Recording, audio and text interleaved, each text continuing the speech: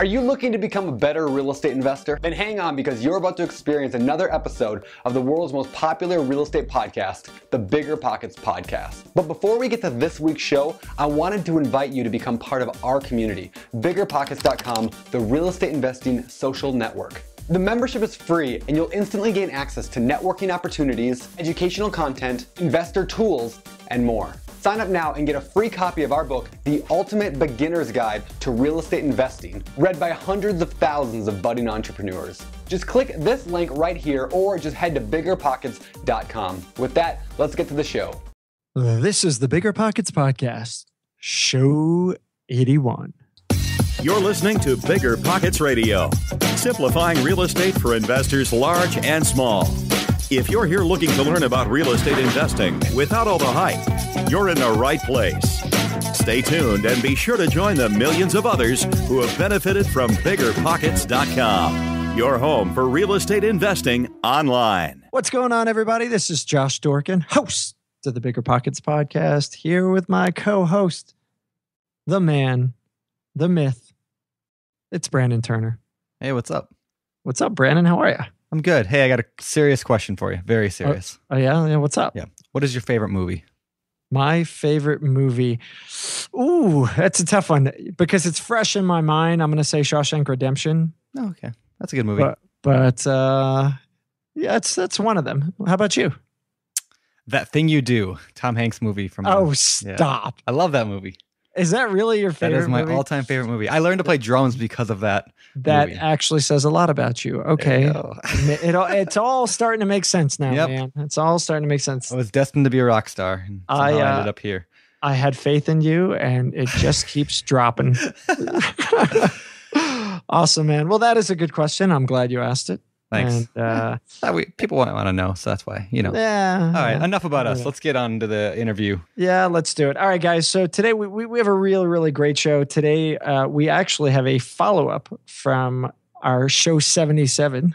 Today's show is with Michael Quarles, and we wanted to have him back because we didn't quite have enough time to delve into all the topics that we wanted to delve into last time, and those topics are on the subject of marketing. And we'll get into that in a second. But before we do, let's get into today's quick tip. All right. Today's quick tip is BiggerPockets File Place. If you are not aware, we have a place on the site called the BiggerPockets File Place. You go to biggerpockets.com/files, FILES. And there you can find all sorts of files. You can find spreadsheets and forms and agreements. And ultimately, it's your peers sharing documents that they've put together to help them with their business, and they're putting it out there to share with you. So definitely check it out. You'll get lots of ideas. Definitely do not just go and use a contract. If somebody put a contract up there, we would absolutely recommend you run anything by your attorney before you ever use it. So just be careful on that stuff. But definitely be sure to take a look and see what's out there. There's a lot of great things. Cool. All right. And yeah, by the way, if you're a regular free BiggerPockets member, you can download 3 a week. If you're a plus, you can download 5 a week. And if you're a pro member, you can download as many as you want. And that is our pro benefit of the week. So check it out. Upgrade to pro, biggerpockets.com/pro, and you can download unlimited files every single week. So with that, let's bring in Michael. You want to introduce him? Yeah. So really quick, Michael is an active investor out of California. He specializes in wholesaling. He's done a ton of these wholesale deals. It's kind of a cool strategy. Again, we talked about it back in show 77, so definitely check that out. He's also the owner of yellowletters.com. It's this monster direct mail company, and he's definitely one of the brighter minds out there on the topic of marketing and direct mail, which is why we really wanted to have him back, because the last show we talked about negotiation and not direct mail. So here we are. We're back. We're on show 81, and we're going to talk to you guys about direct mail and marketing. And there's a ton of really, really great information in this one. I know I say it a lot, but break out your pens and take notes on this one because you're going to get a lot. So with that, let's bring him in. All right, Michael, welcome back to the show. It's great to have you again. It is absolutely great to be here. If this is half as fun as the last one, I'm just going to go home after this and relax. Yeah, the last show was a lot of fun. People really like that. Definitely one of our most popular shows we've done.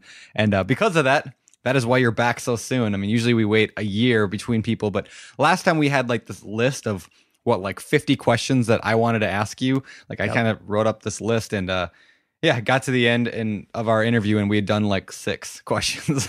And so we definitely want to explore more of those topics today, especially on the topic of marketing. And that's why we're bringing you back so soon. We're about a month out and we've had well over 30,000 folks listen to your show, which is that good or bad? That's good. That's good. 30,000 listeners is slightly above our average, but it's popular show. Yeah. So why don't we start with a recap? Because not everyone would have listened to the last show. So those people who haven't. And that was, by the way, show 77 of the BiggerPockets podcast. And you could find that at biggerpockets.com/show77. Yeah. So definitely listen to that after you're done with this one if you haven't listened to that one yet. But those people who haven't heard that, why don't you give us like a 2-minute recap of like, how did you get started and what kind of investing do you do? I got started in real estate. Gosh, that's a long story for 2 minutes. Buying that piece of dirt and writing that bad check and doing what I didn't know I couldn't do, and which is why I could do it, because I didn't know I couldn't do it. What are you talking about, man? What's the recap of the last show? That's the most cryptic thing I've ever heard in my life. Yeah, but now it's going to make everyone want to go listen to that show. Yeah, it's true. So, it was absolutely not the way to start. And I think we spoke about that for an hour and a half. But at the same time, it's allowed me to invest in houses, and I flip houses. I don't rehab them. So I think, Josh, you coined the word on the show, hoteling. So I guess that would fit probably my marketing and my investment strategy of what I do with these properties. I'm not a passive income earner. I'm a massive income earner. And that's a tweetable topic right there. That's funny. Well, my ADD gets in the way for passive income. So I enjoy buying houses and selling them for the as-is value without doing anything with them. And I buy them at 60 to 50% off value and turn around and sell them at 100% of the value that they're at. That's cool. Gotcha. That's cool. Well, cool. Right so we talked about that a lot last time, which is a fascinating model. And but the whole idea behind, wholetailing, as they call it, the idea predicates you have to have a good deal. Like you have to, because like if you're gonna go out and fix up a house, you can buy a halfway decent deal and put your own labor into it and fix it up and make a little bit of money off of flipping. But if you're going to sell it without fixing it, that's a lot more tough. I don't see it as more tough, actually. I don't have to learn how to paint, and I don't have to learn how to put carpet in or tile in or where stuff is at Home Depot. Yep. I don't have to be there at 6:30 every morning, and I don't have to worry about if I have figured out my costs correctly because I'm not doing any of those items. And I don't know if you two have ever spent hours upon hours in Home Depot looking for a bolt or a screw or a paintbrush type or what have you. Josh, that is outstanding cool. I was just trying to mimic you there. I was trying to mimic you there. He just put his sunglasses on, his Ray-Bans. Wow, he did look like Vanilla Ice there for a second. I've got this horrible glare outside my window, and I'm trying to decide if that's the way to do it. So it's either Ray Charles or Vanilla Ice. Home Depot, yes. I've spent many an hour looking for. Yeah, it's no fun. It's no fun. So when I look at the opportunity to have an opportunity, I always look at it. How do you get there? The phone doesn't ring by accident. It's not like they're wrong phone calls. Someone doesn't ring trying to call their aunt, and then all of a sudden they get you by mistake and have a house to sell. So we do all these things on purpose when we have that end goal in mind. And the prospect for a wholesale deal or a flip deal or a rehab deal or a hotel deal, they look the same. They all have to have an equity base. Yeah. So let's get to that, right? They all have to have an equity base. So in order to get an equity base, we've got to find a deal that's a quote distressed deal. And as you were saying, we've got to get the phone to ring. So how on earth do we get the phone to ring? And that's really the subject that we wanted to cover today with you. So I know that you're probably one of the folks that people on BiggerPockets and probably elsewhere look up to as one of the one of the better marketers out there. So let's get into the topic of marketing. And I guess we'll start with kind of your bread and butter, at least what I believe to be your bread and butter, which is direct mail. So what is direct mail? Let's just start with that. In today's marketplace, I think direct mail is probably the number one marketing item that you can use. So we're taking something, a piece of paper, we're writing something on that piece of paper, we're putting a stamp on it, an address on it, and sending it through the U.S. Postal Service to someone, and we're hoping that someone has a desire to sell their house. We don't know if they are. I mean, if we had a list of the motivated sellers, we'd send out like 2 pieces of mail because we wouldn't need to buy any more houses than that. So we send them out mail, and then they call us back. And inside of sending out that mail, there are various types of mail and messages that create a response that we want to have created.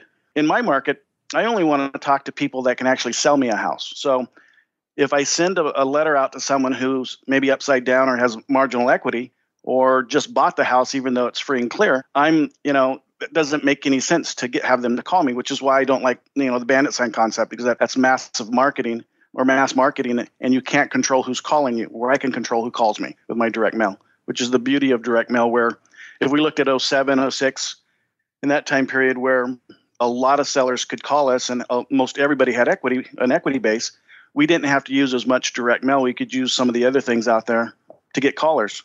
The year that I did 200 deals, I think I spent $600,000 marketing that year. Whoa. Well, it's all relative. It is, I guess. Just amazing to think so that. We knew that we were going to make $52,000 per deal. That was our goal, or 25%, whichever is greater. So at $204,000, it turned from $52,000 to more. Anything under $204,000, it turned from the 25% to the 52. So you take 200 times 52,000. What is that? In your market, in your marketing should, it should start out somewhere between 8 to 12%, depending on what you're wanting to achieve and what your goals are. It could get up to 20 to 22%. Hey, Michael, really quick. So you're talking 8 to 10 or up to 22% of what? Well, of your spend. So if I spend $1, I should get $8 or $12 back. Got it. And eventually, I know I'm going to get $20 to $22 back. So you're saying for every dollar spent, and specifically on marketing. On marketing, right?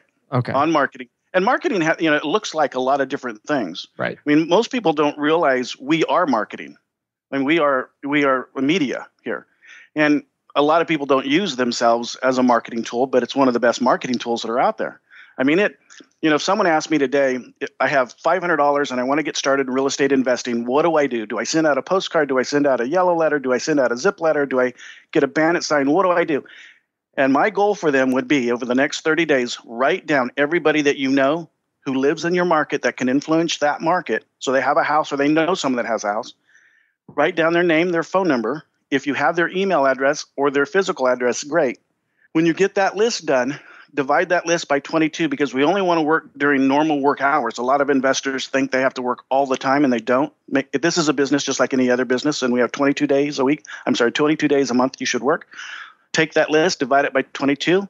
So now if you have 220 people on your list, you have 10 people a day that know you, can actually say hello to you, that you can call on the phone and say, Josh, hi, this is Michael. Just want you to know, after long and careful consideration, I've decided to be a real estate investor. And I knew that you would want to help me out. And so I wanted to let you know and send you a business card of mine. And, I buy houses from this person and that person and those kinds of people. So if you come across anybody that you know that needs to have my service, can you give them my information? And if someone were to do that, and that's free, all you have to do is buy 1,000 business cards or more. They would never need another marketing piece. They wouldn't need yellow letters. They wouldn't need bandit signs. They wouldn't need TV, radio, newspaper, anything else. The problem with that is I call that sweat marketing and network marketing. And when people do that, they also can't go on vacation because their business goes with them. But in the beginning, if you only have $500, I think everybody should start doing that. But, they're embarrassed as well. They can't tell mom and dad that they're going to do something else, or wife that they're going to do something else, or their boss that they want to take on this other adventure because maybe they sold Amway or life insurance or Tupperware or whatever it was, and they failed at that. So they've kind of cried wolf. Well, get over it. Everybody has failures. I mean, let's say all of us raise our hand on failure. Yep. So, if you have failure, that means you just have to get back up again. Falling down is just right before you get back up. Yeah. So, yeah. No, I agree. I think that's a great technique. And I know when I was a real estate agent, I followed something similar. I literally put together a list of everybody I knew and just started calling, started working the phones, and it was a great way to get clients. I think a lot of people, again, end up in that fear mindset or embarrassment or something else where they just say, hey, well, I don't know. Maybe they're going to reject me. Well, you're going to get rejected a lot in real estate. So you better start learning. And rejections are actually not necessarily rejections. They're a step towards doing a deal. So isn't it just like another step in the process of getting a contract signed? Oh, sure. So I don't look at it as rejection as a negative thing. Say no to me, that is great, because if you say no to me, that's one step closer to a yes. And by the way, I learned this lesson the hard way for anybody on the phone. Just because we preach it doesn't mean we always use it, and which is the hardest thing when you're trying to help someone. It reminds us to do it ourselves. And so my gardener, who was mowing the lawn on one of my houses, his real estate agent called me because I had a for sale sign on that lawn. And the real estate agent, now this guy's my gardener, called me and wanted to write an offer on my house for my gardener. Nice. And I paid my gardener's real estate agent $4,500 to sell my gardener my house, because I didn't tell my gardener. All he had to do was come to me directly. And shame on me, but we think about that. How many times does that happen? How many times do we have a conversation with someone who says, yeah, I knew a guy, they sold a house last month to a real estate investor. Well, why didn't I talk to you last month? What was it about me that stopped me from doing that? That's just all about marketing. Yeah. So I'm curious. I mean, I think that's a really good point. I don't want to just move on, but I do have something like you said earlier. And I love the gardener story. I think that's fantastic. And it's true. I think we have to remember to talk to everybody. Talk to everybody, because you don't know who's investing and you don't know who that next sale is going to go to and the next deal is going to be with. So I love that.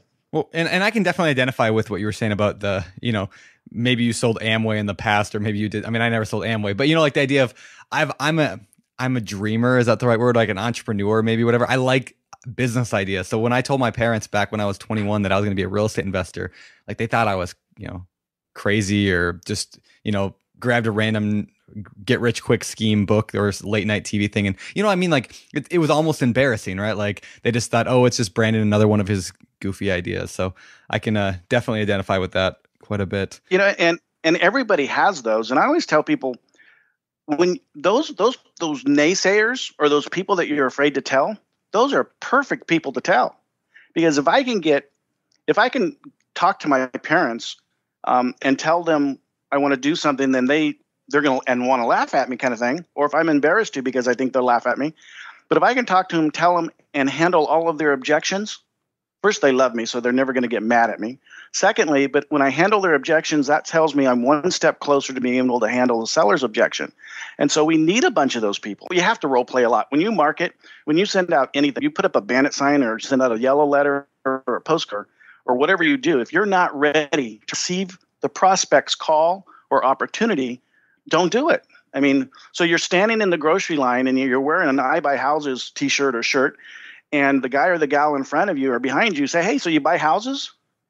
If you don't know what to say when they ask you that, and if it's not a canned response, and it can't be canned like you're reading it on the like a back of a food item. You have to say, my name is Michael Quarles. I buy houses. I buy from these people, these people, these people, these people. I do all of these things for them. And if you don't close with those things and tell them the story, well, shame on you for marketing. Shame on you for wearing that shirt, because that's why we're doing it. It's funny. I wrote a post about that exact thing the other day on the BiggerPockets blog. It was called "How to Write the Perfect Elevator Pitch in Under 10 Minutes." And whether or not like my strategy for writing a pitch is exactly what everyone should do. I mean, people come up with their own ways. But my point with the article was that for like 5 years, that exactly was what happened to me. I mean, people would say, "So what do you do?" And I mean, this is what I would say. I'd be like, I invest in real estate. What do you do?" I mean, that was my thing, right? Like that was my pitch. That was how like I explained what I did in life. And like now when I look back, I'm like, man, I was so stupid. It only took me 10 minutes to sit down one time, come up with a list, or come up with kind of a sort of canned response. But again, not like, I'm reading it, but come up with just an answer to that question that would help me out in my business and maybe help me raise money, help me find deals, whatever. So again, I'll put a link to that in the show notes at biggerpockets.com/show81. And but yeah, definitely check that out if you want to know how to do your pitch. But to go back to something you said earlier too, you said somebody will come to you and say, I got $500. I want to get started with real estate investing. How do I get started? And you said, make the list, which is awesome. So let me kind of rephrase that question. How much money do I need to get started with direct mail? We'll go back to the direct mail topic. How much do I need to get started? Will $500 do it? Will $500 a month do it? What do I need? Before I can answer that, I have to know what someone's objective is. So if their objective is, I'm going to buy and hold, and I'm going to buy at 100% value, and I'm going to finance all my purchases, and I'm not looking to buy equity when I purchase, then that takes a limited amount of money. Yep. You can finance your marketing within buying the house because they allow I look at MLS and what realtors get paid. Some of what they get paid is for marketing. And so you can basically finance your marketing dollars. So in that case, you don't need much at all. Yeah. Right? Yep. But if you're going to do shorts, or if you're going to do lease options, or maybe marginal sub twos where you're not putting a lot of money out until you have to perform on the shorts situation, that takes less as well. And I always looked at it and told people, what do you want to make? How do you want to make it? So I want to make $5,000 per deal wholesaling. Okay, so how many of those do you want to do? Well, I want to do 17 of them. Okay, well, can you do 17 of those in what period of time? Well, I want to do that monthly. Okay, so you want to make $85,000 monthly doing 17 wholesale deals that you make $5,000 on.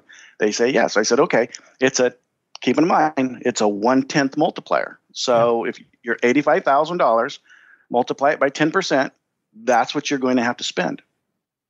No, but what if I want to make $100,000 in equity that I can flip? Fantastic. You have to spend $10,000 in marketing to earn that $100,000. And that is the truest number there is. Irrespective of if you're a marginal person, a flipper or a wholesaler or a wholesaler, you're going to spend 10% of your whatever you want to make in marketing. If you don't, you could get lucky. There's a ton of people out there that they'll send out 300 postcards and they'll get a deal. But do you want to have a business that you can get lucky with and it's only sustained by how much luck you have? Or do you want a business that you can say, it's going to come in here every month? It's going to be a membership business. Every month, someone's going to give me a membership due. We just call them houses memberships. But every month, that's the business I want. And so if I know I have to have an on-purpose, predictable business, then I know I have to spend marketing dollars. And I know the marketing dollar that I spend today won't entirely benefit me today. It will come back to me in a year from today. Yeah. And then what most people don't realize is, remember earlier we were talking about, well, how do you start and you build that list of your center of influence is what it's called. Well, in fact, if you read on BiggerPockets, which is an outstanding website. Thank you. Well, it is. And I don't know if the two of you have ever visited anybody else, any of the other arenas that are out there. But, I do every once in a while just to become so happy that I'm on BiggerPockets. It's like, you look at, and I'm going to take this personally, I'm going like, I see my fiance and she's a beautiful female. But then when I go look at a not so beautiful female, I'm really happy with my fiance. So what you're trying to say is BiggerPockets is a beautiful female. Clearly. Yeah. Clearly. as it compares to the other places that you both know are out there. But anyway. Gotcha. Well, so I wanted to, sorry to cut you off. I wanted to kind of dig back on the 10% a little bit. Yeah. I think one of the things that I see and have seen over the years is you get these new guys and they think, they think that they can start doing deals with very little money, which they can do. And we've talked about ways that you can kind of do it. And then when they hear about the cost of marketing, they scoff and freak out. And, I experienced that as well when I was an agent, where new agents would come in and they say, well, I don't have the money to be an agent. How am I supposed to do this? and they don't want to do the legwork. They don't want to do the sweat equity stuff. And so they're stuck in this position where, well, how the heck are they going to get any business? And they, of course, are the, I don't know what the failure rate is on agents, but it's extremely high. At least I would guesstimate. And I think the same applies to investors as well for the same purpose. I think there's an unrealistic expectation of the amount of either sweat equity or cost that it takes to really start finding really, really great deals, depending upon where you are, right? So if you're in an area, we talked about people in Milwaukee. Well, you can just look on the MLS and you're going to find great deals. But you're in Bakersfield, right, Michael? Right. Yeah. Right. So, in Southern California, mid-California, deals aren't falling off the MLS. You actually have to work to get those deals. And the work is either money or sweat. And so I always try and tell people you have to have a good expectation. And we'll have people who'll say, "Hey, I want to start today," and say, "Oh, cool. Well, how much money do you have?" They're like, "Oh, I have nothing." I'm like, "Well, why don't you get a job? Start building up you could certainly go the creative route, and that's a valid way to go. But why not get an actual job, start building up reserves, so that you've at least got cash in the bank, whether it's for marketing, for flipping, for anything else, just to have something." Right. I always, if I can go back to your statement of the attrition rate for real estate agents, because it is large. You rarely see that second year or third year agent. Right.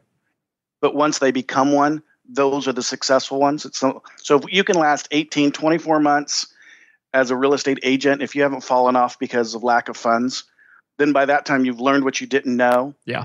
So you can start learning what you don't know. What you've learned now, what you don't know. Oh man, you're confusing us again. But wouldn't it be nice for real estate investors if we had that same opportunity? Yeah. Where if we could go work for, not the broker investor, but the guy or the gal, and say, "I want to learn this business. I just want to learn it. I just want to be around like-minded people. I want to learn. I want to learn what contracts are about. I want to learn. Well, why you sit at the up desk, or what do you say to somebody, but we don't have that in our industry. Right. I mean, we have all the people that call themselves mentors and gurus and those kinds of things. You're talking about real mentors. You're talking about actual mentors, not the salespeople who label themselves mentors. Yeah. But that was a real advantage for me in the middle of my career when I did go get my real estate license, and I sat at the desk and I watched the people filling up their coffee cups and hanging out at the donut box. And I was asking myself, why aren't these people going to work? But they were at work. That was the problem. They were at work, but they weren't going to work. And I learned real fast that, in our life, all we have to do is have the drive to succeed, watch people who are successful and do what they do. But most people watch someone who's successful and only want to do a part of what made them successful. So it's like, okay, well, I want to be a race car, but I don't want to put gas in my tank. Well, I can't. You're not going to succeed. Yeah. Right. And we have to kind of do everything that everybody that's succeeding is doing. Well, and I think that's interesting when you talk about the real estate agents that were just kind of standing around and eating donuts and drinking coffee. And I see that, in the real estate world as well as, they spend hours on their website or on, business cards or designing the perfect business card or designing the perfect whatever. It's like this idea of like, I feel like I'm being productive. I feel like I'm working. I feel like I'm making moves, but I'm really not. All I have to do is actually go out there and do some work. And I see that time and time again with people, especially brand new, like wholesalers or house flippers. I see it all the time. Yeah. Yeah. And you hear about it. I mean, you hear about guys who'll say, "Hey, I want to get started and I want to work in Bakersfield." Well, what do you know about Bakersfield? I don't know anything about Bakersfield. Well, what do you know about, what area do you want to target? Where do you want to farm?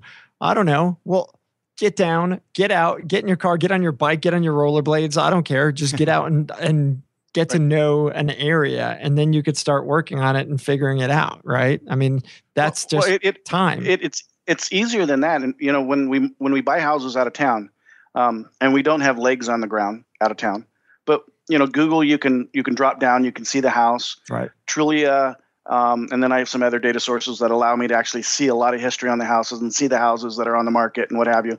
Being a broker, being a member of the board, I can join a board in California for $1,000 kind of thing. So I can get all the information that I need, but what I can't get is that feel for value. So I can look at a CMA and I can say, this is the value of that house, but I haven't seen the house except for the outside, but I don't have a feel for the street because I've never been to that street.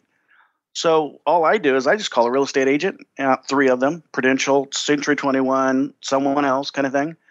And agents will actually go out and look at houses for me for free in hopes that I'll list the house with them once I buy it, which I would, and give me a complete write-up on the house. And they'll do all my work. And I love it. I wish there were real estate investors who were like real estate agents. I wish there was a place we could go as investors who seriously buy houses and say, okay, I have 4 people in Baltimore that I could call up and say, go look at this house for me. Yep. But we don't. Well, 2 things. One, CMA, for those people who are listening and don't know, is comparative, I believe, comparative market analysis. And that basically will just kind of give you it's an analysis of the area around a property, essentially. And then to your point, I mean, that really is kind of what BiggerPockets, one of the great things about BiggerPockets, and I know tons and tons of people use it for that very purpose. Hey, I'm thinking about going to Milwaukee. I'm thinking about going to Miami. Well, who's there? Let me talk to them. And now I have boots on the ground because I've networked and used the platform to do that. So I think it's there. But to your point, I don't think it's not necessarily formalized and it's kind of an organic thing more than anything else. And I think it would be awesome if there were more of a structure, which is, I think, what you're getting at, where investors are more willing to kind of take folks under their wings in a mentorship role, and maybe it was even formalized with, I don't know, I'm a certified investor mentor, something to that point. Yeah, we were talking about direct mail marketing earlier. The cost of direct mail sometimes is larger than the ability to actually receive the leads and fulfill those leads. So just because someone can spend X amount of dollars doing it doesn't mean they actually can do it from lead capture and lead fulfillment. Yeah. But some of us don't have that issue all the way up to that lead fulfillment, because that's where the boots on the ground really comes in. It's, tell me what the house is. Tell me what the social network in that is doing. And knowing that, we'd buy more houses. Those people that have a large marketing budget that would just plop themselves into any area, they would absolutely enter that area without a problem because they know the mail is not an expense because of the rate of return that it has. And they buy more houses. And they put a lot of these new investors who are just looking for, how do I get started? What mentor do I go to?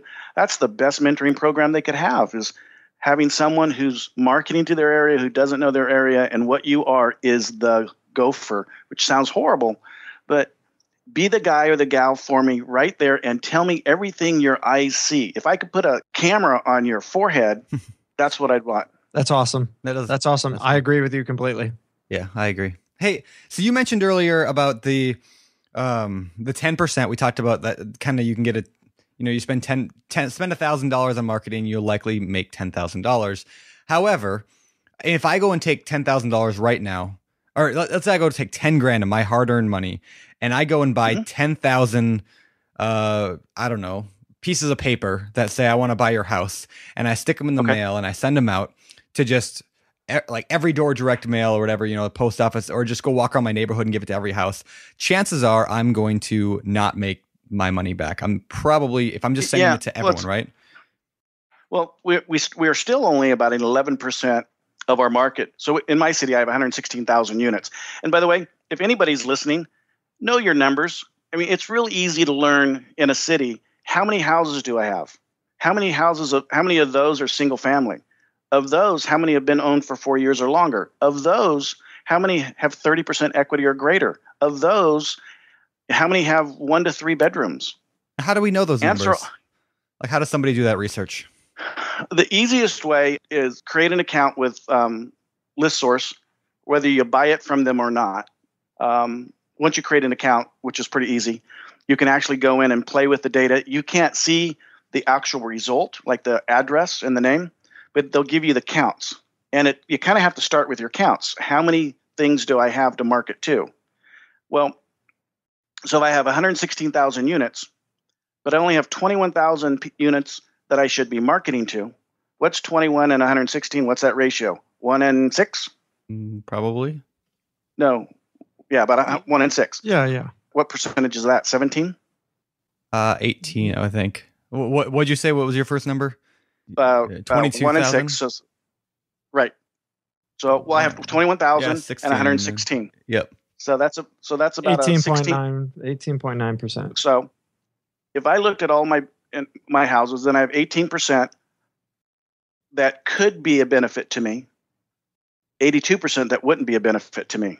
So if I went into a neighborhood and just handed out flyers or did every door direct mail, 82% of it would be a waste of money, right? Yep. And so let's assume that a piece of mail cost $1.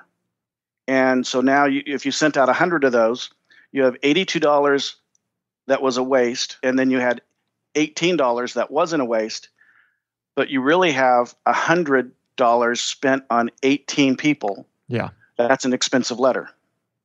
So that's what the beauty of direct mail is.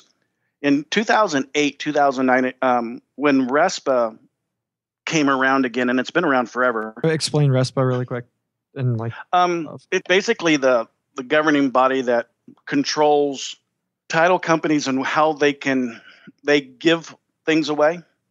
So, like in the old days of a title company, they would buy you dinner, they would buy you stamps, they'd buy you stationery, they would buy you a car, they'd buy you anything that you'd ask them to buy you as long as you were a productive agent and you could send them money. What they determined is because the seller and the buyer are the two people that are actually paying for the costs of escrow and title and all that kind of good stuff, RESPA came in and says, well, you can only give limited things to these people for free because trying to entice them to do business with you, because it's not them that's actually paying the cost of what you're selling. And so when they did all that, and the CoreLogic merged with First American Title, and we started, instead of using METROSCAN for our property searches, we now went to the CoreLogic platform. The CoreLogic platform, because now they could charge for it and not give it away, because if you gave it away, it wasn't a worthy platform to build. Now they're charging for it, so now we know when people have equity, and it changed the whole marketplace from a marketing perspective. Again, am I getting too deep on marketing? Well, so you're saying that we can actually now tell how much equity somebody has. Is that what you're saying? Absolutely. And the algorithms that they use, and they don't let us know what the algorithm model is, but the algorithms are pretty good. And when we have a fast increase in appreciation or decline in value, we have to adjust on our end when we look at something and say, okay, 30 is really 40 or 40 is really 30, depending on what's happening. Like in the old days, I wouldn't go equity less than 40%, but now I'm comfortable with 30 because I know 30 is 40. Okay. Yeah. Because the algorithms haven't caught up yet. And this is something through like ListSource, right? Is that CoreLogic, or are those two different things? ListSource and CoreLogic are the same thing. Okay. All right. So people can go to ListSource and they can actually like look for people only that have equity. Correct. So, and then we remove corps and trusts. Some people will still stick to trusts, thinking that trusts are owned by just mom and pops and not like-minded people. Yep. I don't like trusts, but I don't market to trusts, but that doesn't mean other people don't. And I'm not even sitting on the fence of whether I would do it or not, but I do understand why they would do it. I would never sway someone from doing it if that's truly what their marketing or what their model is. So we don't want to market to corps or LLCs. Gotcha. Hey, Michael. Yes. So you're talking about marketing to folks who've got equity. That's kind of one target list, but there's other ways that people can go as well, right? I mean, we can target folks in probate, we can target divorce, we can target all these other things. So what do you find? Go ahead. I think the question that's coming is what is the best prospect groups out there, right? I wasn't going to go there. I was actually going to say. I was going to go there, but well, I mean, I was going to say. I think they all probably work, and I think it's just a matter of becoming an expert on any one or all of those different ways, and see what you're best at, see what your marketing works best at in your area. I would assume, and if you try your hand at probates and you stick with it for a while and you're not successful, try another one and another one. I mean, generally at some point you'll probably be successful, I would guess. But it would be interesting to hear what at least from your experience, the best bang for your buck is, and maybe you could tell us about that. Well, being a guy, I've mailed out to the inherited list. I've not marketed to the probate list. At one point, I was really big on the 30, 60, 90 mortgage late list. Yeah. A bucket load of foreclosures, naturally equity. Absentees. Absentees. So there's absentees in general, and then there's absentees that are actually vacant. And then there's FSBOs with for sale by owners. Right. And then the expired list, people that had a listing with a real estate agent that expired, and now they're off the market for a moment. So I've marketed to all those. But what I've learned in the marketing is they all are under the list of equity. So I will back up. The ones that I want are also on my equity list. So I always tell people who come to me and they say, well, what do you think about marketing to expireds? And I said, it's a great market to, but pull your equity list first. When you get your expired list, cross-check your expireds to your equity. If you have an expired that has equity, that's the one you want to market to. Because just because they're an expired doesn't mean they're a prospect. Yep. They're just an expired. So if you market to all of your equity list, you're marketing to everybody else anyway. You don't have to say divorcee on the equity list because, well, you can be a divorcee, but you're also an equity owner. Right. That makes sense. So equity kind of covers everything. It's kind of a it's like, well, you start with equity. It's the fruit bowl. Right. I mean, yeah, it holds apples and oranges and all this, but it's still the fruit bowl.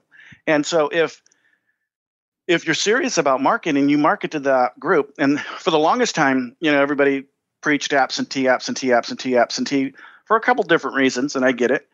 But I'm not preaching absentee at all anymore. I think it's equally as good as an owner-occupied equity. So it's the mom and pop that has a house they want to sell to go move someplace else. Yep. For a while we were marketing owner-occupieds where someone on the deed was 65 years or older and they lived in the house for 15 years or longer. And we put those filters on it so that when that person wanted to sell, if they've been there for 15 years or longer, there's some deferred maintenance. So it's probably falling down. It was probably a family home, and now there's no family at home. So they don't need the 4 bedrooms that they had because there's just 2 of them now. They're 65 or older, and this 2,500 square feet rundown home or home that hadn't been maintained is now ready to be sold. And then the other kicker is they typically don't need the money because their residence wasn't looked at as retirement income. Most people don't look at their personal residence as a thing they're going to retire with. And so there were deals to be made there. That said, if there's an investor that wants to do that, don't go out there and do that, like 100%, right out of the gate. Find out if you can actually communicate with that prospect group because it's one of the hardest prospect groups from an emotion standpoint to communicate with. And so, but if you get along with them and you understand them and you want to help them, then absolutely do it. Okay, so you're saying, just so I can clarify there, we can market to anybody that has the equity, obviously. But if we want to, I don't know what's the word is, pare that down, I guess, into a group that you feel most comfortable dealing with, is that what you would advise then? Right. If someone wants to go out, like your probate list doesn't, your probate list doesn't mean they even have real property. So the first thing you have to do on that is determine, is it real property probate or just a probate transaction? Well, if there's real property attached to it, the next thing I would look at, is it at property on my equity list? Because if it's not on my equity list, there's absolutely no reason to go after that probate. Yep. Because they still have, just because someone dies doesn't mean the loans go away. Yep. So, I like thinking of it in that way. I never really thought of it because I do not personally, I don't like dealing with certain types of people, with certain types of sellers. It bothers me. I mean, I don't know. Maybe probate's one of them. I haven't done a lot with probate, but when people call me, I don't know. I just don't feel that comfortable doing it because it's not my personality to be there. So I like that way of thinking of find the people that you enjoy working with, and then work. Like I enjoy working with out of town or absentee landlords. I like that because I'm a landlord. I can identify with them. I can work with them, help them. I understand the numbers really well. And that's just what I do. And other people are really good at dealing with probate. I know people like Sharon Vornholt, that's her bread and butter. Because she's good at like that. Sharon and Rick. I mean, if I were going to get into probate, I would absolutely be bugging the crap out of those two people. Yep. Because they have so much knowledge that they haven't even written down yet. I mean, and I don't think they're trying to hide it from us.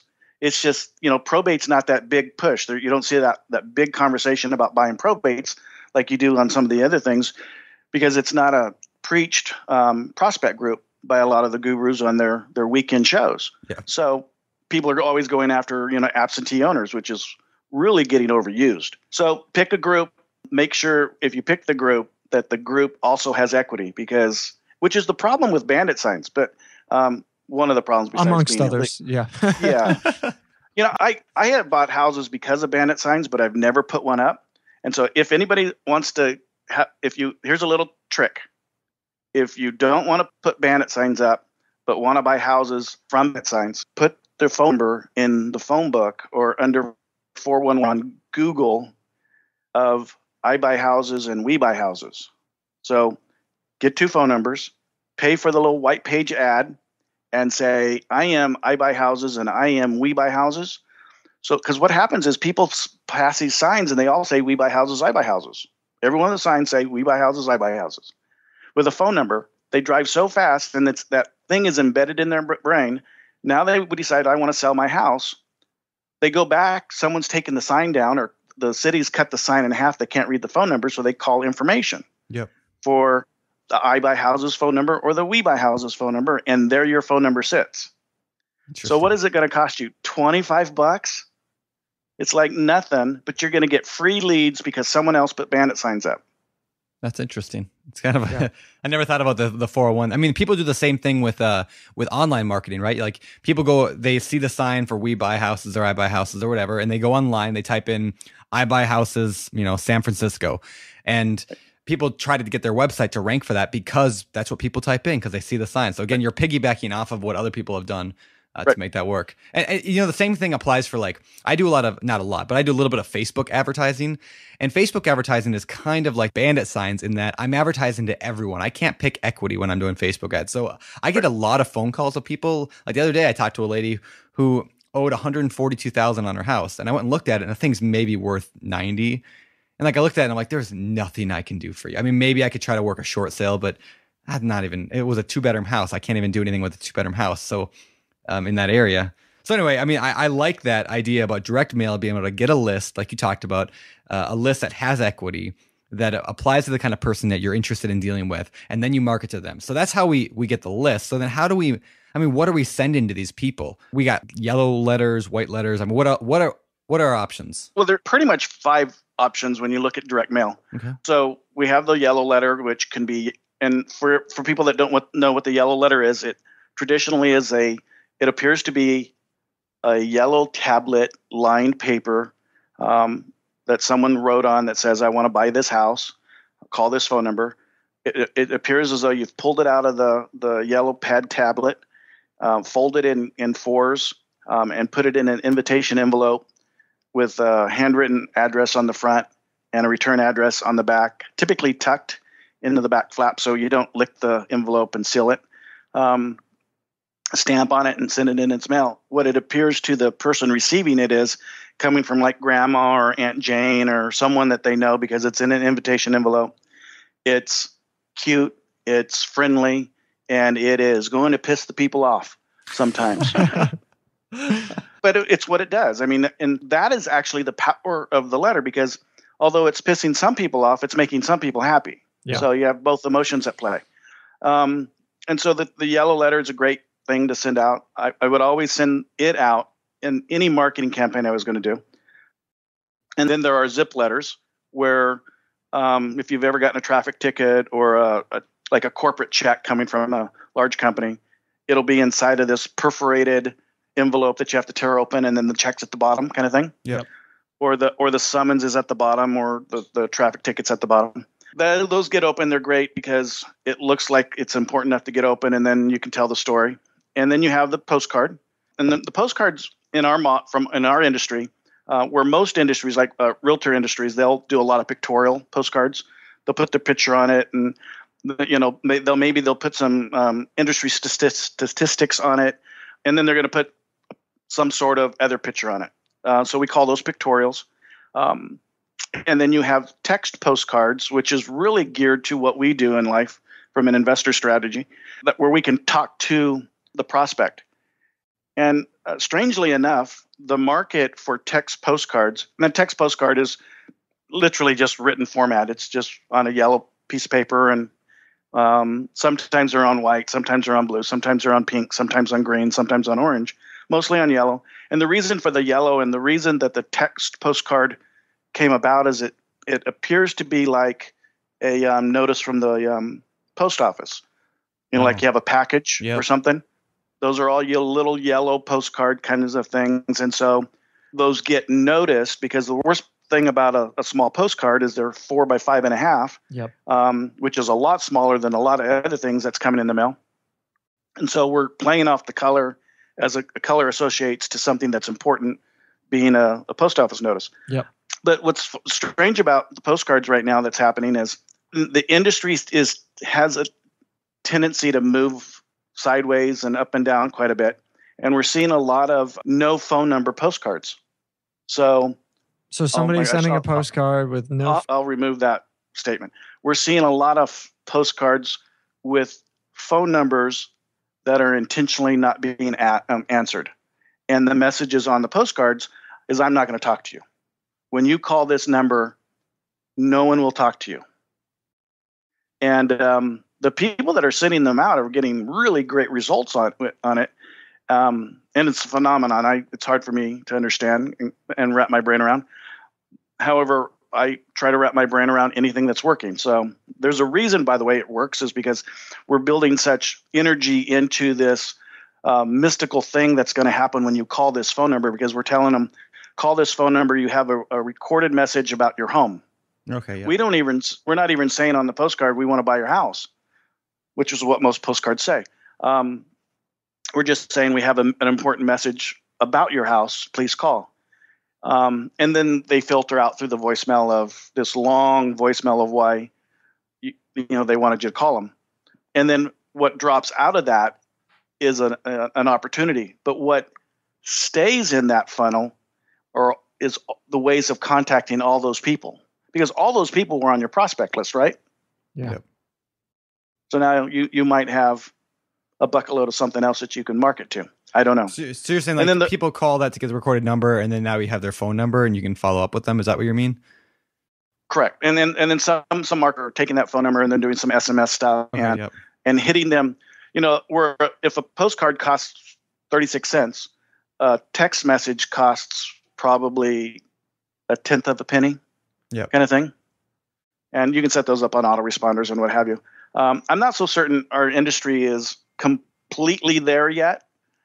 However, they are using a cell phone when they call, so they probably understand text messaging.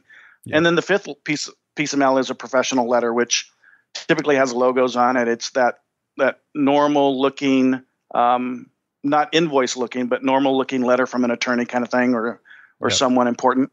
And those have their place for certain prospects. Like if I was going to do probate marketing, and it's one of the stages in my short sale marketing that I would do. But they don't have their place in all prospect groups. Like I wouldn't necessarily send one as my first line of marketing to an equity list. It would be one of my later pieces. And I'm a firm believer that we should be mixing up our messages to all the prospect groups. I was just going to ask you that. Should we be sending because I'm assuming if one of these worked industry standard for everyone, then we wouldn't have 5, we'd have 1. But because there's 5, different ones work for different people at different times. So you're suggesting to send a variety? Yeah, it's bigger than that. There was a question post on BiggerPockets, that outstanding website we go to.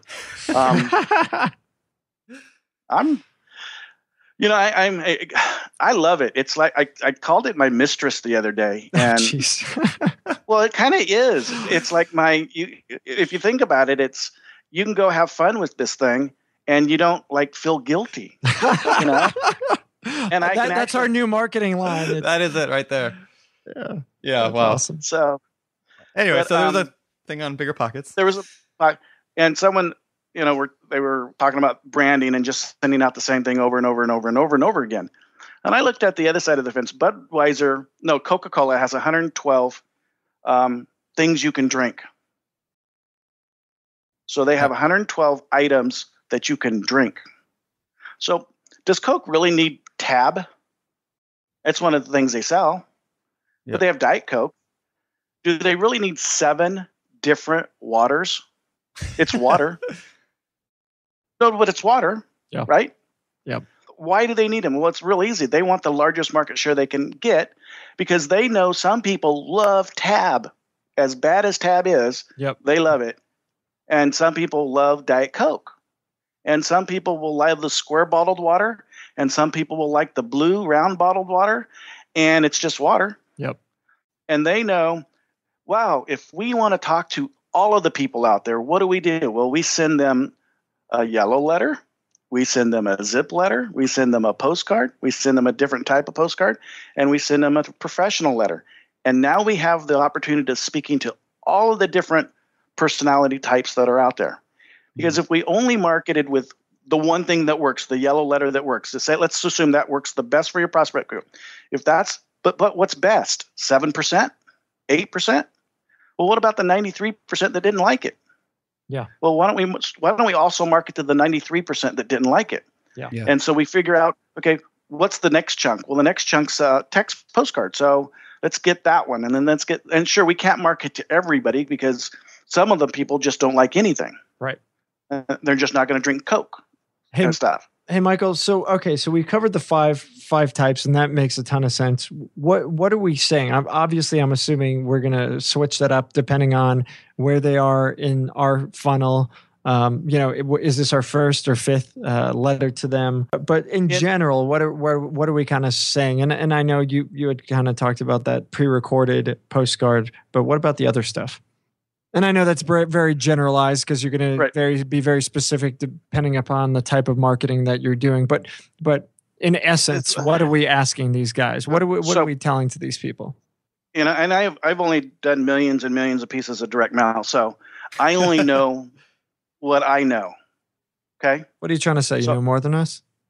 No, but I only know this answer from the perspective of doing millions and millions and millions of pieces of mail. Right. I don't know it from the perspective of doing 1,000 pieces of mail. Right. So my experience tells me, irrespective of the prospect group, you mail the same thing, the same message. Because our message is, I want to buy your house. Now, in a yellow letter, we keep it very simple, very to the point, very directed. We don't brag about our corporate or LLC statuses. We don't brag about that we're going to buy it in a trust. We don't tell them how we're going to buy it. We don't talk about sub-2 or lease options, any of those things. We say, I want to buy your house at this address, call this phone number. We can get a little bit more creative and add that I'm an investor looking to buy a house in your market, or my wife and I are looking to buy another rental in your market. But what we don't want to do on the yellow letter is make it so long that it loses the prospect in the first or second paragraph. Because handwritten fonts or live handwriting, if you took someone's handwriting that wrote, that's about a 21 font size. Well, we type it at 10 to 12 font size, so we can only say about half of what we could say, so it has to be pretty short, or we just run off the paper. That makes sense. Speaking of fonts, you mentioned font handwriting. Is that what people do? I mean, how does that work versus handwriting versus typing a font? In the old days, we would take a piece of white paper, we would handwrite the letter, leave a space for the address, because I think the address, adding the address in the letter is more important than the name of the person in the letter. So I can say, hello, neighbor. I want to buy your house at 123 Apple Street, and the 123 Apple Street's better than Dear John. Okay. But if I can do both, I want to do both. And then, so we'd write this letter out and whatever pen we want to use. And we'd make a copy of it. We'd then copy it on line paper. And then someone would come back that wrote the letter, and they'd write in the John and the 123 Apple Street. And it would truly look like it was entirely handwritten. And then I think it was Apple that came along with all of their fonting ability and what have you, and created some great things. And now we have the ability to create our own fonts. And from our perspective, we've created 8 or 9 of them. And so we can really take now someone's handwriting and make the letter look really handwritten, but it's all fonted. Then we have the opportunity to say, okay, do we want a font address on the envelope or a handwritten address on the envelope? And I've done some tracking and determination, and okay, is it worth spending the extra money to have someone handwrite something or just font it all out? And it is not worth writing something on the envelope over just fonting it all out. Yes, you're going to get a better open rate, but you're not going to get a better close rate based upon the expense. So if let's call it a quarter to have someone write an envelope out, if I could take that on 1,000 letters, that $250 I would have saved, and put more marketing out on the street, I now have more opportunity on the street to buy more houses.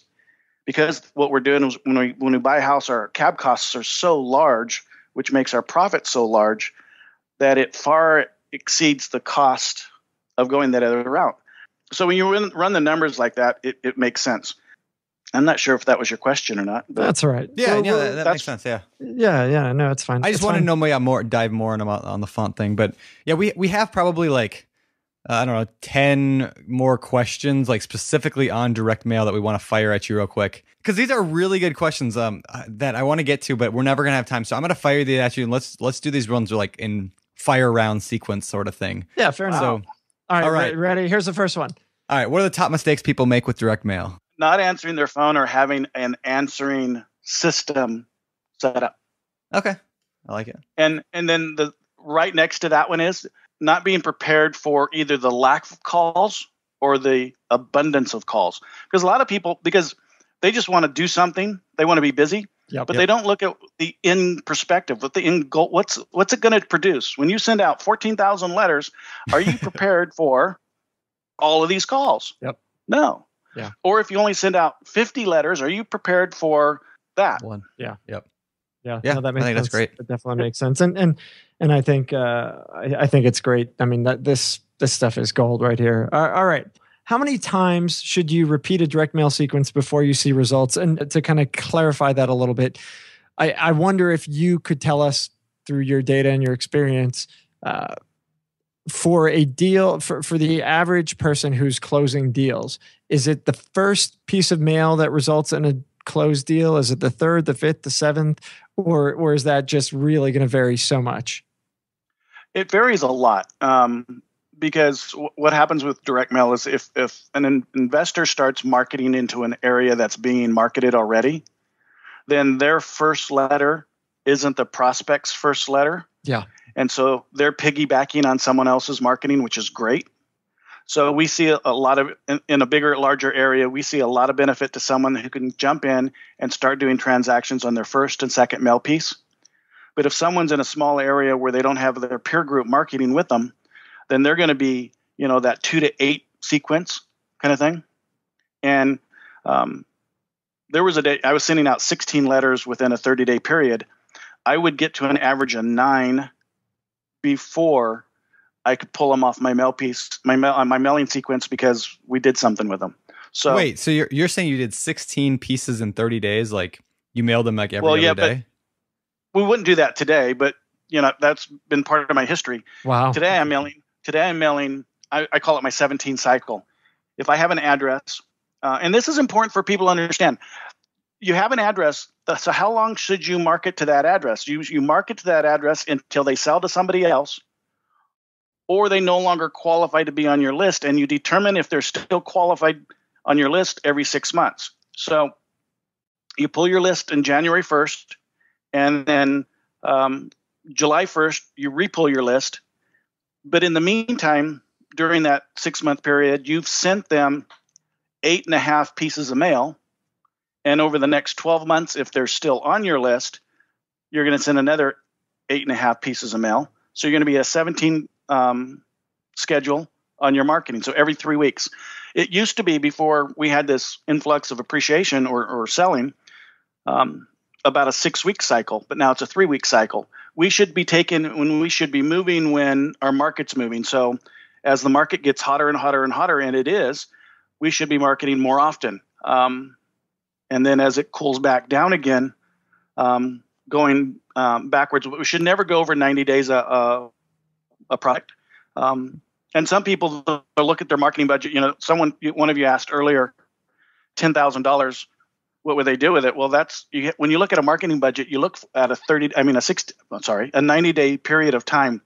What can you do over the 90-day period of time? So if you have $1,000, you really only have $333 a month to market with. And then you have to be satisfied.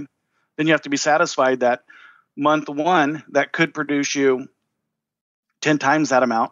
Month 2, it could produce you 20 times that amount. Or month 3, it could produce you 30 times that amount, where you wouldn't have gotten anything the previous month. So we should always look at that, but then keep going. So it's not like you do 3 pieces of mail and stop. You keep going and going and going and going and going. And then every 6 months, you repull your list. And if they're still on the list, then you hit them again. Yeah. Because some will have sold to somebody else, which is why we redo the list. Yep. There's at that rate, because in most markets right now, they're turning inventory about 25%. And the lists are expensive. The mail pieces are expensive. The mail pieces start being more expensive than the list towards that 6 months. So you just get a new one. That makes sense. That makes sense. So, what would you, I guess, suggest for people? Because we talked about piggybacking off other folks who might already be marketing. How would people stand out against their competitors in those areas? What if I'm in the same area as you are, and I'm following, I listen to you and I'm like, oh, this guy knows what he's talking about, and now I start doing it. Is it just luck of the draw? Is it the message? Is it timing? Is it all the above? I think there is luck even when you're skilled and you have systems in place. Sure. Because we don't know who the prospect is. If we did, we'd only send out that letter, or the motivated prospect. But it starts with, let's say we have lead generation. So that's doing something that puts a lot of something somewhere for calls to come in. But right at that point, it's how are we going to capture it? Because and that's where a ton of people fall down. It's like, so the call comes in, and they're at work, or they're doing something else, and they're doing something else. And then finally they call them back, and I'm sitting at the kitchen table buying the house. Yeah. It's like, and that's because you're answering the phone, and the vast majority of other people you're saying are not answering their phones. Yeah. And you can prove this to yourself. If you're in a marketplace, look on Craigslist or look in the newspaper for people that say, I want to buy your house, and call them. Call them. And I've done that a few times just because I think it would be funny to call somebody and just I want to see how they handle the call. So I do it from time to time. I call bandit signs, or I'll call ads. I've never had anybody answer ever. It's always gone to voicemail.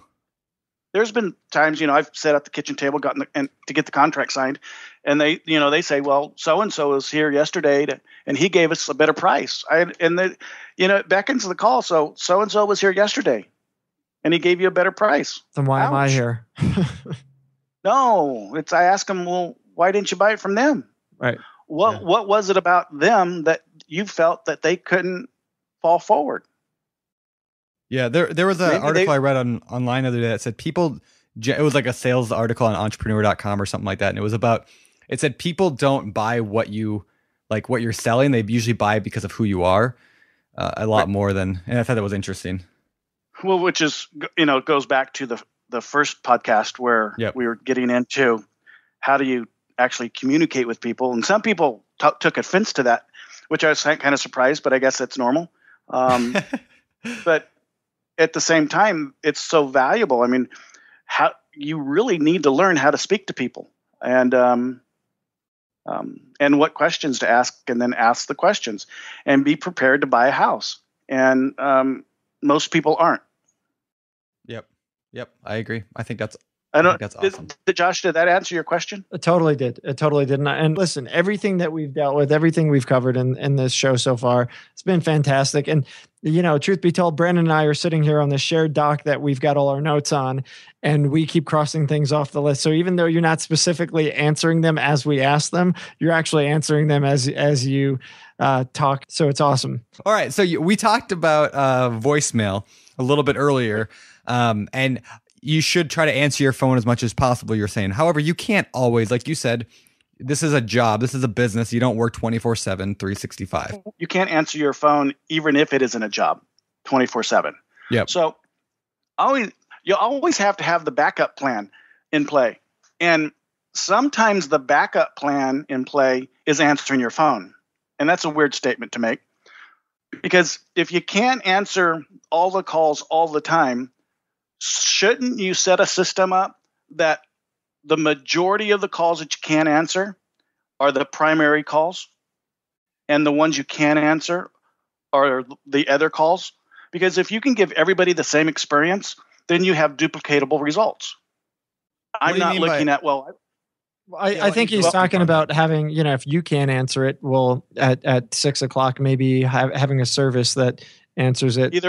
Either a service, a voicemail, a system in play that answers the phone for you and carries out a series of tasks that you've set up in advance. And those tasks feed you something that you've set up so that you can fall forward. But even if you answer all your calls during the day, let's assume that's the case. You can't answer all your calls during the day. You're going to be at lunch. You're going to be sleeping, you're going to be doing something, or you're going to be on the phone talking to a seller anyway. So if you're going to send everybody else to a voicemail, then I think it's extremely important to set up that voicemail or that call service, answering service system, and make that as good as it can be, and then answer the calls that you want to answer. But give everybody's. I'm sorry to cut you off. I was going to say, well, what does that mean? So are you talking about finding a way to actually filter the calls somehow before you? I mean, I'm imagining, which would be amazing, that there's some system that would actually, you could pre-program in all the phone numbers of the people that you somehow managed to get from the same list that you got from ListSource, say. And now when that call comes in, it's distressed seller A that's got X amount of equity. And then it flashes and you're like, oh, well, this call, he barely had equity. I'll let it go to voicemail. I mean, it'd be amazing if that were possible. Yeah, it would be amazing if that were possible. Yeah. But yeah, that's not. I'm saying is most people don't spend enough time with their call capture system. Okay. And as equal amount of time that it takes to set up that marketing program, you should set up your call capture system. Gotcha. Because you can't market. I mean, you can't talk to everybody at the same time. And if you can't, then what's the best experience you can give them? And I think it really just depends on what your budget is. You can go to Pat Live or a company like that and have them answer. They absolutely have their negatives. You can go to a voicemail and either do really sweet, innocent, fast voicemail, which has its negatives. You can do a long, drawn out "Why I Want to Buy Your House" voicemail, which has its negatives. Everything has a positive, but there's good and bad things with everything. You can live answer it as much as you can. You can whatever you need to do.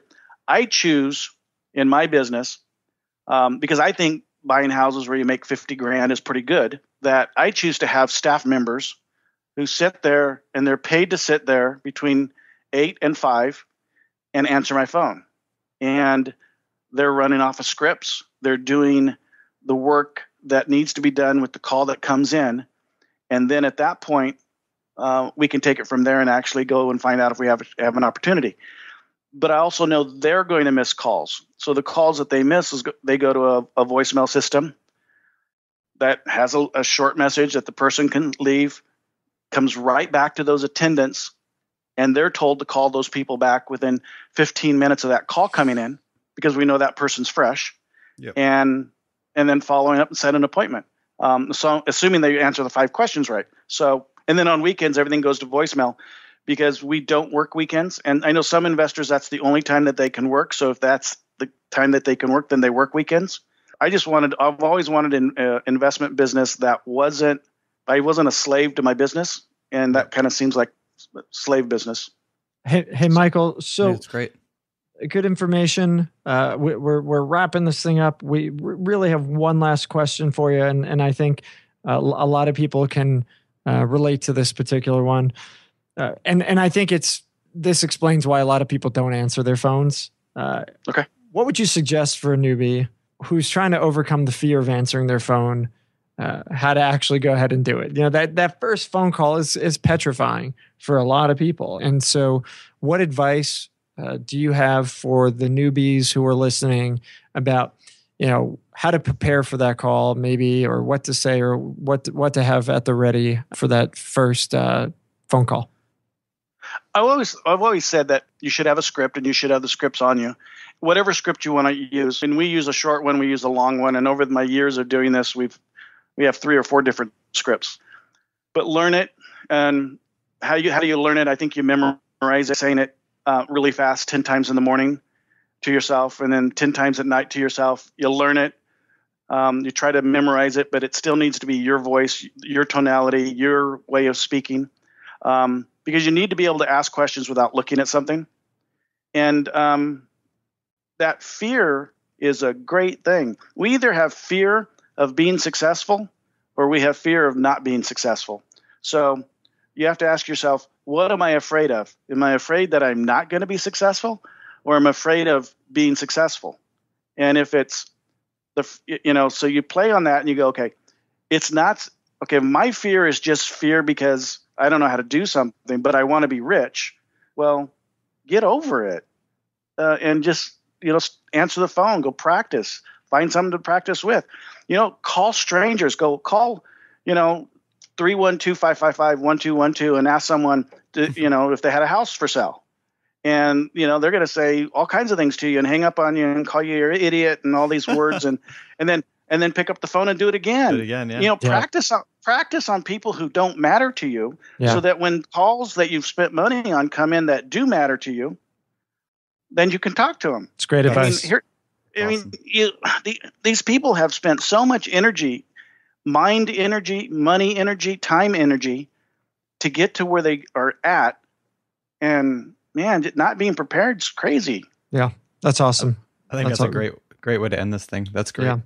All right, Michael. Well, listen, we really, really, really, really appreciate the time. We're going to skip the fire round. We're going to skip the famous 4. We've done those, and we've done them within the last month, so I don't really see any point. But this has been fantastic. We've covered a ton of content, a ton of material, and we really, really appreciate you giving us the time. We also obviously appreciate you spending time with your mistress, that is BiggerPockets, of course.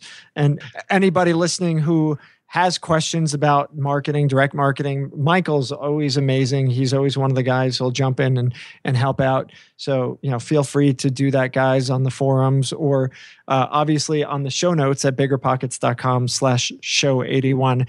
Last thing, Michael, before we kick you out of here, where can people find more about you? And you do have a company that does this stuff, that does marketing. So feel free to give a quick little plug here. We didn't cover marketing hardly at all. And shame on me for getting so long-winded, because I'm passionate about it. So if anybody wants to really learn about marketing, all they got to do is call me.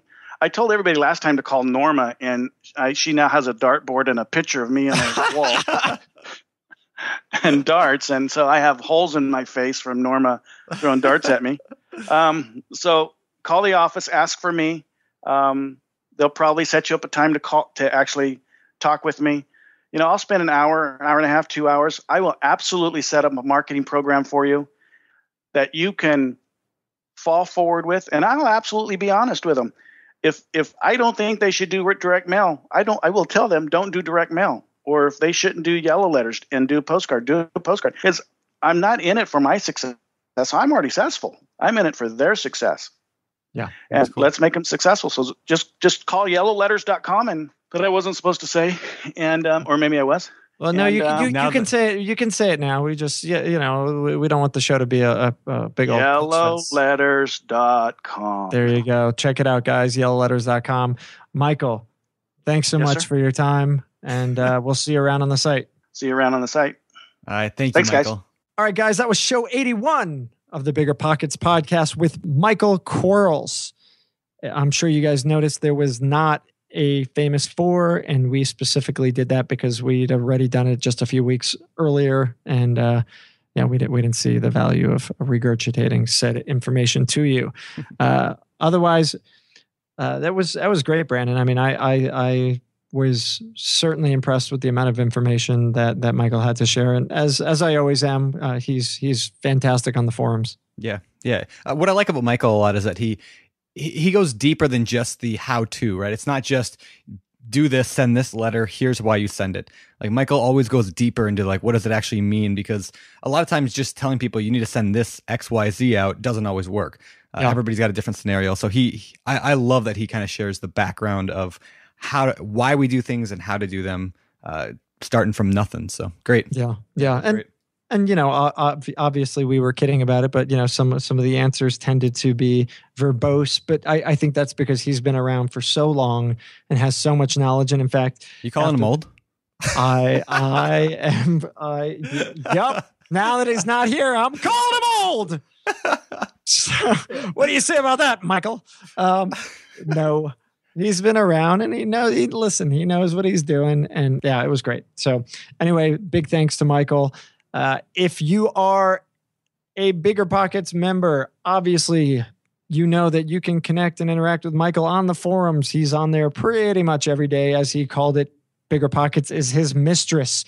And you can find tons of other amazing, brilliant people hanging out on BiggerPockets, their mistresses as well, sharing lots of great information. And for those of you who are not, that's why you need to be doing it. These folk are really, really good people. And if you're not on there engaging, asking them questions, picking their brains, you're missing a lot of the fun and you're missing a lot of the value of the site. So definitely encourage you to do that. It kind of breaks my heart sometimes. You'll see guys who jump on the site and they'll participate for like a couple days and then you never hear from them again. And then, you'll find out 3, 4, 5 months later that they quit the business. And you'll ask them, hey, what happened? Well, I just, I didn't have the support. I didn't have this. And you stop and you say, well, you have this monster support group. You have all these people who can mentor you and help you and be there to guide you.